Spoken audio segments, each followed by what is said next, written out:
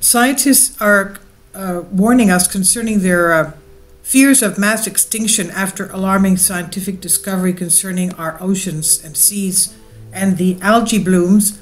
Scientists say the threat of mass extinction is increasing after a worrying discovery paralleling the great dying that happened millions of years ago.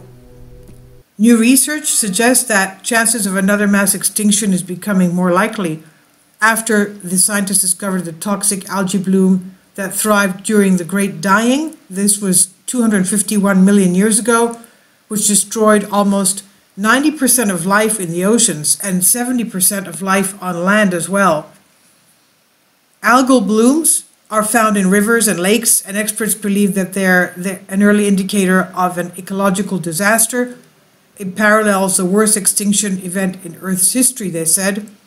The researchers from Swedish Museum of Natural History, led by paleobotanist Chris Maes, says that the concentration of algal blooms during the Great Dying is as prolific as the state of the ecosystem we have today. The researchers put the bloom down to human activity, such as greenhouse gas emissions, deforestation, and also soil loss.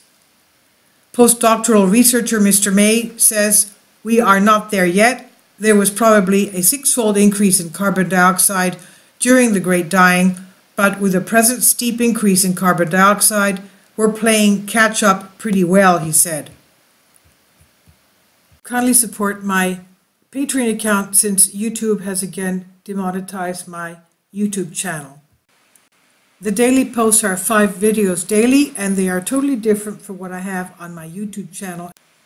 Thank you so much for your support and that you find all my content so interesting. You'll find the Patreon account details in the description box below.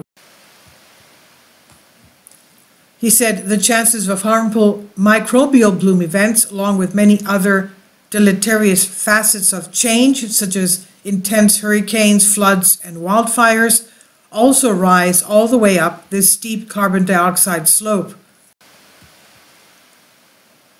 The researchers say the repeated correlation of these algal blooms with mass extinction events is an alarming signal for environmental change.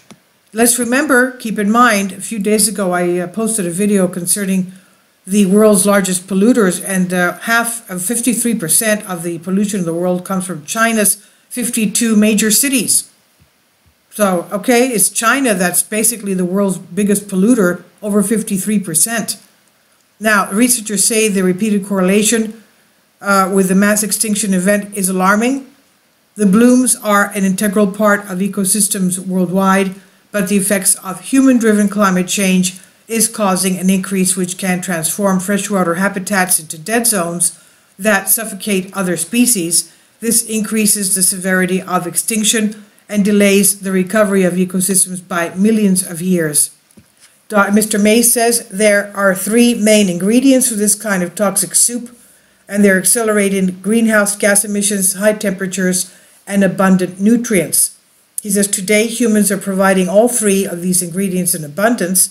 Carbon dioxide and warming are the inevitable byproducts of burning fossil fuels for hundreds of years, and we have provided copious nutrients into our waterways, mostly from agriculture and logging, he says.